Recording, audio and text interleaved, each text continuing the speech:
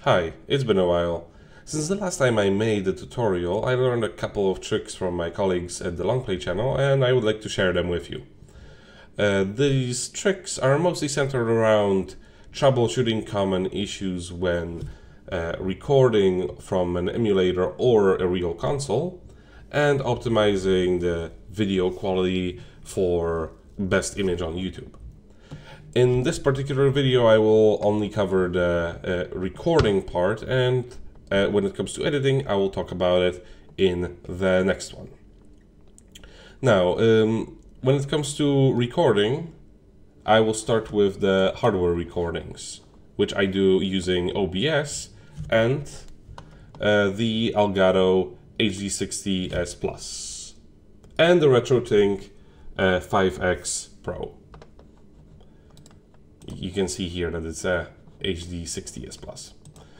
Now, I found this combination to be great for recording video game consoles that don't have HDMI. For everything that has HDMI, you don't really need to get very creative. You just plug them into your video capture device that is HDMI enabled, and you record it at the resolution that the console outputs. There is nothing more intricate to it. When it comes to older systems, they need to be upscaled, and Retrotink 5X is probably one of the best things that you could get for upscaling old systems. It comes with a variety of features that make it really easy to get good quality footage from PlayStation 1, PlayStation 2, or even Saturn, which are known to be really annoying when it comes to resolution switching and inconsistent resolution from the consoles themselves. When it comes to the inconsistency with resolution switching, this is what triple buffering is for. This is this option right here. This essentially prevents the image from being dropped whenever the console switches resolution. It doesn't take any time whenever a resolution switch happens. It just never drops the image. It's brilliant. The second option, which I have here, lock to 60 Hz. It's only really relevant if you have a European console playing American games, like for example what I have with my PAL PlayStation 2 playing American games. Essentially what it does is it sets the refresh rate to 60 Hz, even if the input refresh rate is 50. This also further to prevent the image drops whenever a switch to a different refresh rate occurs. The color space, you want to keep it at full. There is no reason to use limited nowadays, unless literally your monitor cannot accept it, in which case it's probably like ancient. When it comes to inputs that this thing accepts, the most important ones are right away up top, the YPRBR and SCART RGB. You can also use composite, and I'm not exactly sure what this one is. Haven't really looked into it. But yeah, if you have this device, you don't really want to use composite or composite over SCART. It's kind of like it's a waste of potential. When it comes to scaling, oh well, this one we don't really need to touch ever unless you specifically want to do something, but I'm not gonna get into that because this video is never gonna end. The interlacing, very important. You want to use motion adaptive. The other modes, they are not terrible, but also if you have motion adaptive, you really don't want to use anything else. Weave seems to be okay at first glance. It seems even sharper, but then when you move, it looks like garbage. So yeah, motion adaptive all the way. No reason to ever choose anything else. Now, when it comes to vertical filtering, there is several options. I found that medium looks most natural, and the other ones go a little bit too far in all directions, but I choose sharp for recording purposes because I want to have the sharpest image for when I'm editing. if I find an image too sharp, I can always make it more, I can always make it less so, but it's hard to make a not sharp image look sharp again. Horizontal sampling. Again, it's an option, there is a lot of options here between the two generic ones. I generally just stick with generic 4x3. There is some specific ones for the for various specific systems, which are not going to look like anything here because this is a PS2 game.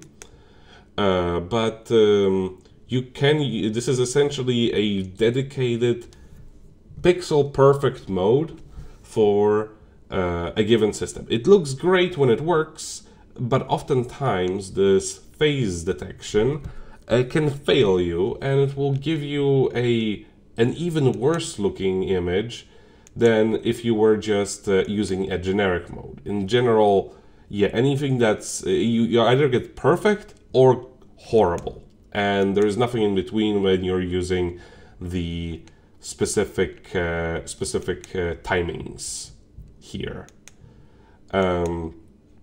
And essentially, when it comes to the PlayStation 1 games and Saturn games, each game pretty much uses multiple resolutions. And if you dedicate yourself to one of them, all of the other ones are going to look like garbage. So I just stick with generic. It has not failed me yet. Now, when it comes to the SD, that's not relevant. When it comes to the video ADC, I recommend to keep this setting at medium. It does look better. It does tend to look better if you set it to off. Sometimes it gives you a very slightly sharper image, but I also found that it enables a lot of noise to come through.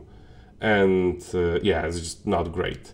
You may also want to enable the video ADC settings to work for EDTV inputs. Essentially what that means is if your game runs in 480p, this will still apply. And this is very helpful for Xbox Original, the original Xbox, and the PlayStation 2, as well as the Wii, because those consoles have rather noisy component output. Now, when it comes to output resolution, this is the very important part for recording. The default setting for Retrotink 5X is this.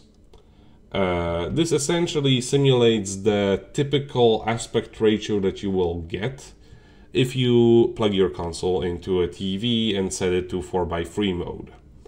However, I found that this mode tends to give you image that is stretched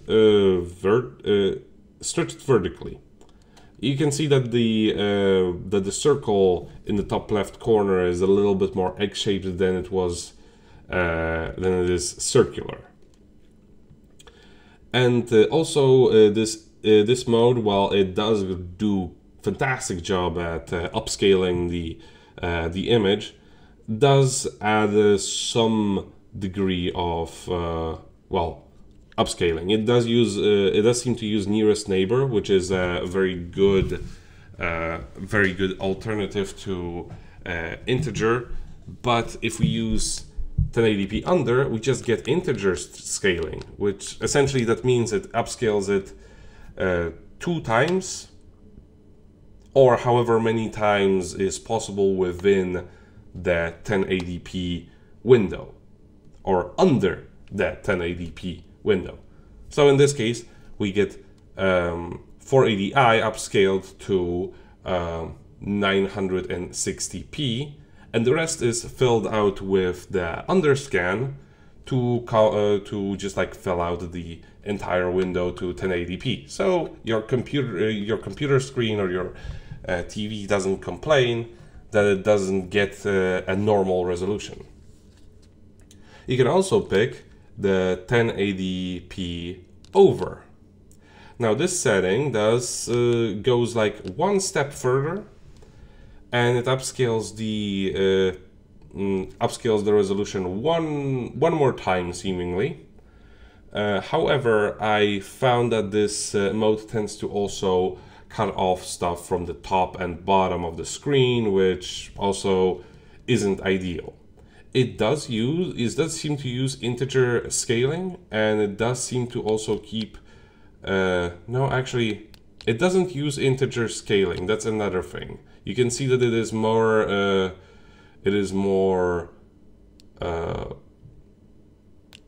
the 5, the logo in the top left corner is a little bit more egg-shaped than it is in the 1080p under mode. So I guess that's like one thing to jot down for meh. You also have the 1080p minimal lag mode, but I never really found any need for it since this device already has very little lag when it comes to processing the image. You can also have 1200p. However, in this mode, while I can use it now, thanks to my new monitor, it doesn't have as many options for upscaling, or I don't know. It doesn't have as many sampling options as the other modes do. Not that it is relevant for everything, but it is something to take into account. Now that we've gotten the first step of the hardware recording out of the way, let's talk about the OBS itself. Now, first things first, when it comes to the quality settings, I generally set the output mode to simple because I found the advanced settings to be a little bit unnecessarily complicated. And I use, sorry, indistinguishable quality at larger file size. I have used the medium quality before, or rather what they say, high quality medium file size. But I found that the quality of the video itself was rather lacking, especially when the screens changed very quickly from one to another one. You could see a lot of compression artifacting. The video encoder, yeah, you can use software one if you don't have a GPU that supports hardware encoding. Mine does, so I use it. It is more efficient on processing. And another thing, well, when it comes to the resolution, you generally want to have the base resolution and the output scaled resolution to match together. I've heard many people complain that they can't set the resolution right, but the thing is, you can just mark this portion and write whatever it is you want.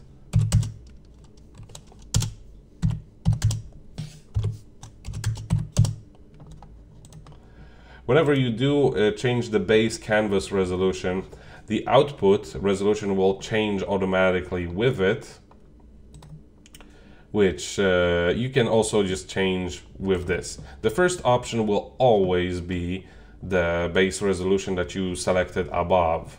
So if I were to select something different like 1440p, this option would be 1440p. And when it comes to the FPS values, I just settled at 60. 59.94 may be the correct refresh rate for most PS2 games, but 60 is the correct refresh rate for most PC monitors, so I don't know which one is correct anymore. But also, I never noticed the difference, so here we are.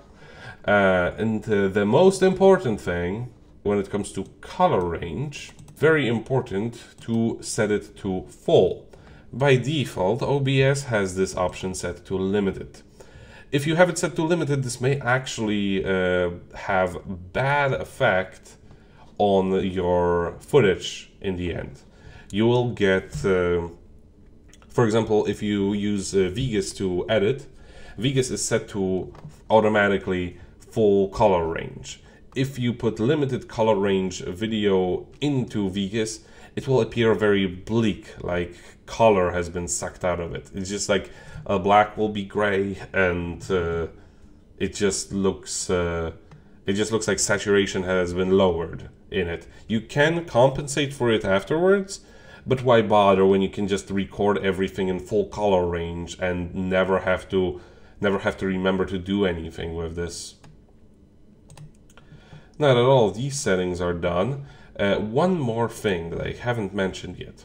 You may notice that I have Elgato sound set as a separate thing. Technically, you don't need to do it. Because Elgato has, if you add Elgato as the video capture, it will automatically add its sound. However, over the years I found that this is not very reliable. Even when Elgato was showing me that it had things going on in it, it would often, there would often be audio missing in the recording I made, without any indication as to why, and I got annoyed with it, and I found a solution, which was to add audio input capture. From here, you just select digital audio interface video game capture, and it will appear as yet another source. Now I will delete this one because I don't need it, I already have it added, but I will show, I'll lower the volume of my speakers for a moment. Here, it is very important to, first of all, mute all of the other audio outputs. The original Elgato, we're gonna ignore it. The desktop audio, you don't need it. And here, we want to go to Advanced Properties. And you will want, in case you are recording using OBS Preview, which is what I do, I don't set up a my second monitor as the preview monitor anymore. I find the OBS Preview to be good enough. I set it to monitor and output. Essentially, this means that whatever is being outputted by the Elgato sound, I will also hear through my speakers, like so. But yeah, of course, right now, because I'm recording the video, I don't want the sound to be to keep going on around. All right, so this is it when it comes to the OBS. So now let's talk about Bizhawk. Bizhawk is essentially an emulator that covers a whole bunch of different consoles. There's some examples here, and there is quite a few more actually. They just don't quite appear. They don't have multiple cores available. Before you actually get started with Bizhawk, there is a few things that you will want to take a look at. First things first, you want to take a look at the hotkeys. My advice is to delete literally everything that you're never going to use. If you happen to press something accidentally, you'll never know what you actually did. So just press an option, press escape as it says here, and move on to the next. You can always go back here and select and make a hotkey for a given button later when you feel like you need it. But in general, like, there's so many functions that you will probably not touch, and then you're gonna be like, why is my thing not doing the thing? One thing I definitely recommend is, well, that's at least how I set my save states. I set them on number buttons on my keyboard, and I set the load states to the QWERTY EOP buttons that are directly underneath it. And here is the movie buttons. We are going to be using these functions, but I prefer to not have them under hotkeys because I tend to drop my controller very closely to the keyboard and then things happen.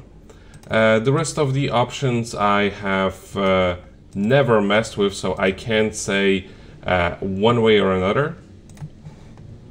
I already have it set correctly, so that's not going to be a problem. Let's just pick up a game as an example. I'm just going to pick Herc's Adventure, because why the hell not? Now that we have the game selected, I would like to talk about the options underneath here. This is AVI/wave, which essentially stands for the video recording function. You may be wondering, why would you want to use a video recording function if I already just explained how OBS works? Well, there is a lot of advantages to using this function, particularly that this recording functionality is completely unaffected by speed up, slowdowns, and hiccups in the emulation. I will demonstrate it very quickly by recording a very short video in very low resolution, just to make it quickly. Let's see, emulator dumps, just for show.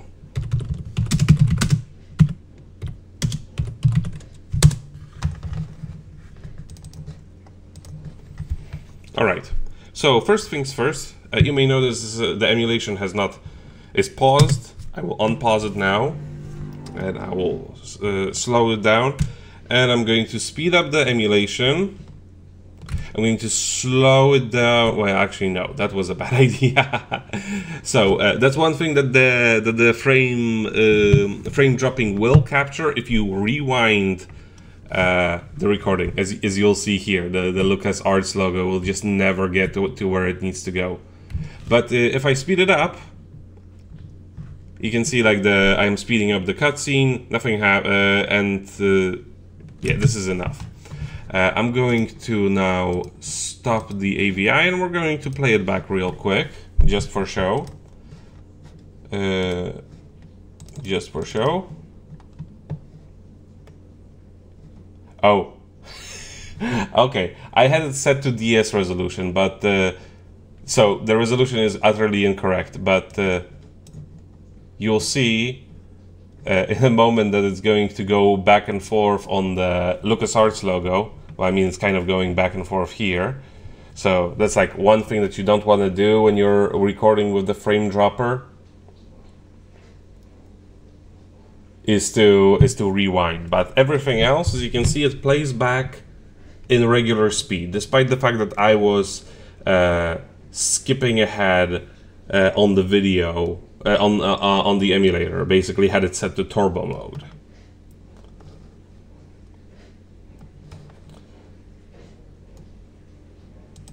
So yeah, this is one advantage that that there is to the frame dropping as opposed to OBS.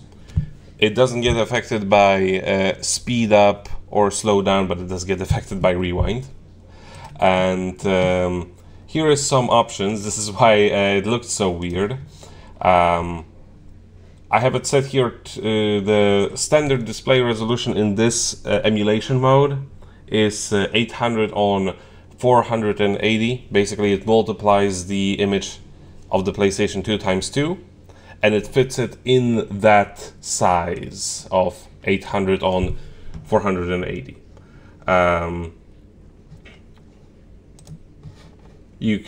I recommend using the logarithm. You can use full frames if you really hate your hard drive space, but this one's perfectly fine.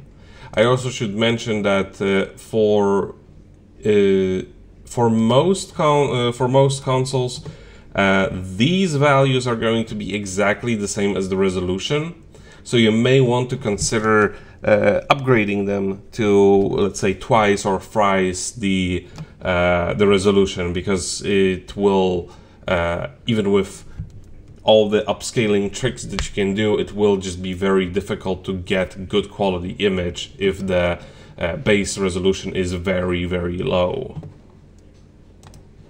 But now, I want to show, there is also another option that you can see here, which is called movie.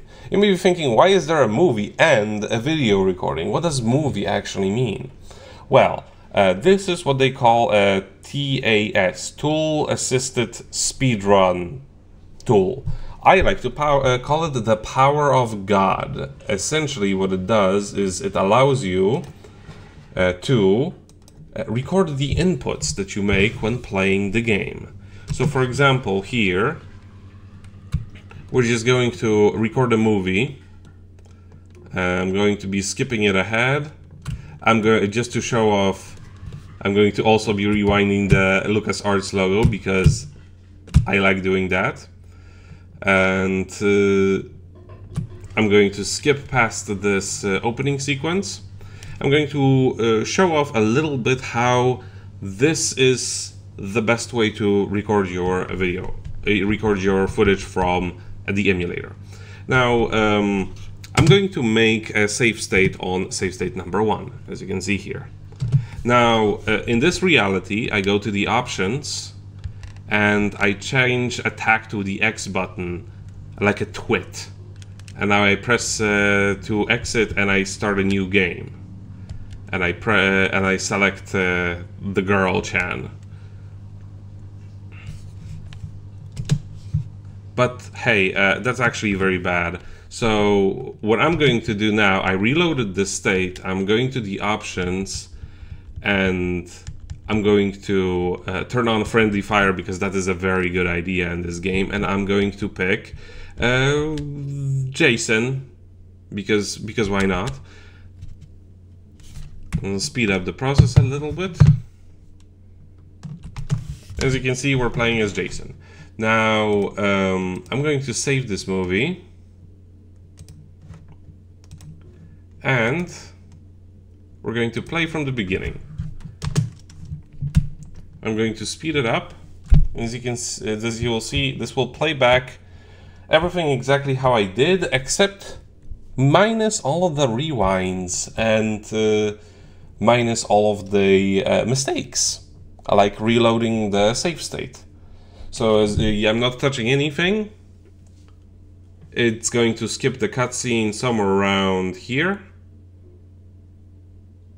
I said it will, yeah, there we go. And in a moment, I'm going to go into the options and select the friendly fire because I hate myself. And then I'm going to play as Jason, just like I did in the second, the correct way of the correct way that I recorded my movie. As you can see, the reality where I picked Atlanta didn't happen. The reality where I put X as the attack button, that never happened. And this is the beauty of recording things with the power of God. See? It's exactly how I did it. And there is virtually no limit to how long these videos can be. In my experience, I have already played through games that spanned several discs and were about 30 hours long through this, and everything went flawlessly. Now, what you want to keep in mind is, because, well, like I said, I played several games that were very, very long. You're not going to play them in one go. And there are several things that you will want to pay attention to when starting up the recording again. Now, first things first. Once I have my movie set to, at the end of the movie, pause. This is a very safe. Option, because this gives me an option to, for example, make a save state on this place, and also to unselect the read-only mode. There is normally there is a hotkey for this, but I disabled it because I kept hitting it by accident. So I have, as you saw there, I enabled read-write mode. But as you can see, the icon still hasn't changed from, yeah, see, the movie is still on playback mode. What you need to do in order for it to really be recording the inputs is to reload the save state. The last save state that was still within the movie, or somewhere near the end of it. And I'm going to move my character downwards, move back and forth like an idiot. And I'm going to make another state. and I'm going to only do the read mode now, which is basically the same as playing back, but I'm just going to load to save state number 1, and where it was at the menu, where I selected the friendly fire, and started as JSON. Let's speed it up, and you will see in a moment that it will pick up, and I did some things. So this is how you can actually continue after you shut off the emulator. I should also show that, because, well, this was in the same session. If I were to, for example, reopen the emulator, what I would have to do is select the game that I was playing, which is in this case Herc's Adventure. And then I would select the movie, recent, and Herc's Adventure. And I take it back to the save state where I ended last time, just to show off. See, it all works. Now I'm going to select save state number 3, which is right at the end. Movie, disable read only, reload state 3, unpause, collect the coin, pause.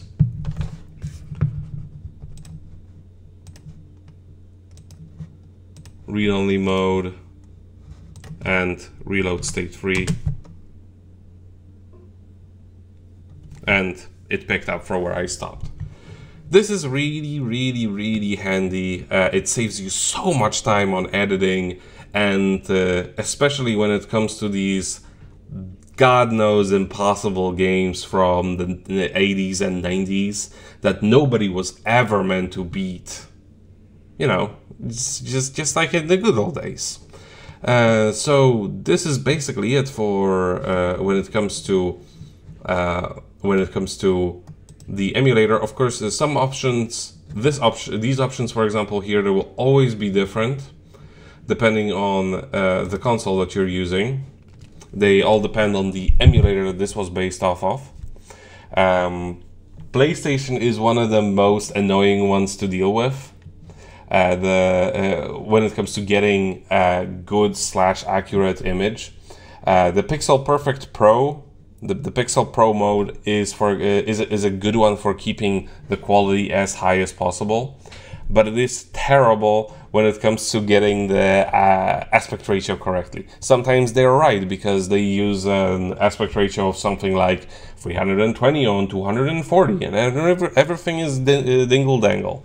However, then there is also games like, for example, Valkyria Profile, where the menus are going to be in 512 on 240, whereas the gameplay is on 352 on 224, and you just can't deal. For those kinds of games, you may want to use one of these two modes. Essentially, they force a 4:3 aspect ratio, and this way you will always get the correct aspect ratio, even if the resolution decides to be magical. But you do have to remember to select a specific resolution for frame dropping. If you leave it at native resolution, you will get a completely different file at a completely different resolution every single time the resolution switches, which is even worse than dealing with Pixel Perfect Pro. PlayStation 1 is particularly difficult when it comes to that. Most other systems are nowhere near as annoying when it comes to this, because PlayStation very much relied on being able to stretch resolutions horizontally in order to make up for some shortcomings. Your display settings don't really make any difference when it comes to frame dropping. I should mention that the recording that we did before, you can absolutely do in this mode as well. Let's say I'm done with recording this game. Let's just I'm just going to go into play from the beginning, which always automatically sets the movie into playback mode, and I'm going to configure my recordings, and it decided to be in full frames for some reason. And then we're going to select that folder just for show. and I'm going to play it back. But I don't want it to take forever. So what you can also do, just as I shown before, frame dropping does not get affected by speed changes, so long as it goes forward. So you can just set it to unthrottled, and it's going to go as quickly as your computer will allow for it. And none of it will ever get garbled or glitched or anything. It will just go, it will just do everything that you did, including turning on friendly fire, which was a terrible idea. Don't recommend it. You shouldn't do it unless you really hate yourself. See, this is everything I did, including collecting coin, long play over. It's perfect. And at the end, you just want to stop the AVI. And once you're done with that, we can move on to the next video. Thank you very much for watching. Bye.